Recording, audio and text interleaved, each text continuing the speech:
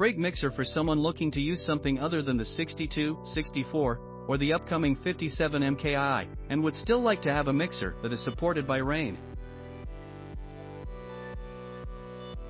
Very solid and sturdy, great quality that you can expect from Rane. It has adjustable fader/crossfader controls so you can control them just as you like them.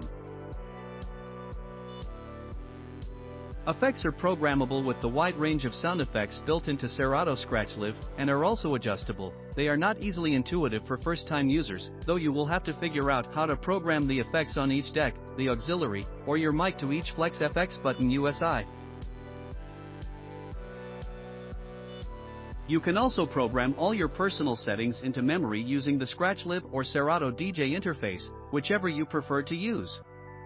I do prefer having XLR outputs, which this does not have, but the 1/4 outputs do just fine. For its high cost, it is also much faster connecting this for gigs than using an SL box. Great job, Rane.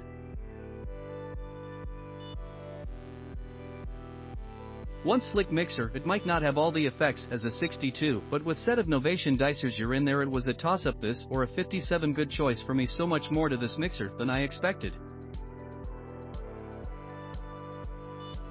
I love the Rane 61. The last Rane with rack ears. I sometimes like leaving my turntables in their flight cases and bring them together with my mixer. Well, you can't do that without rack ears or a battle bridge accessory, which is lame to me.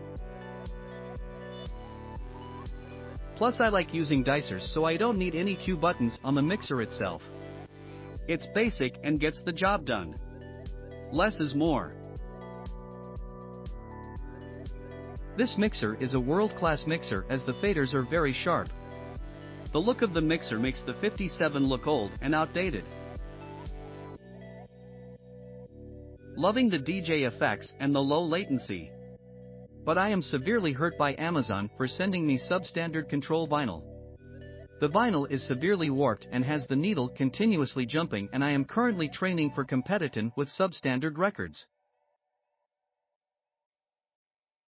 Amazon, get your act together.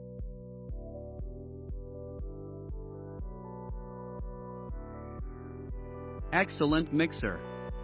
Add some dicers and it's all you need. The 57 is outdated now.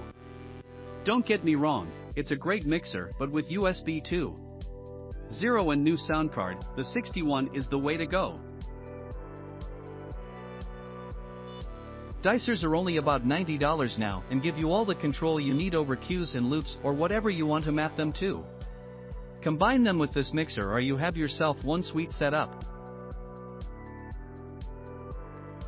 This mixer plus the DDJ SP1 is the best combo emo.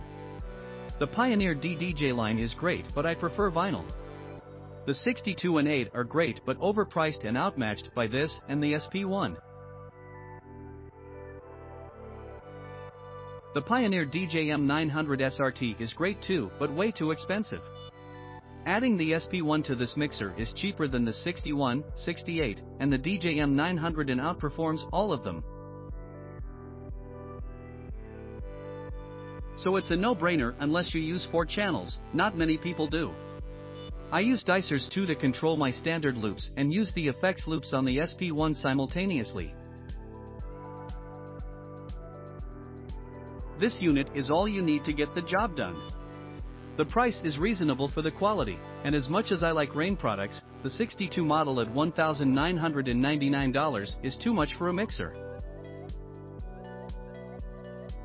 Click on the link below to see price.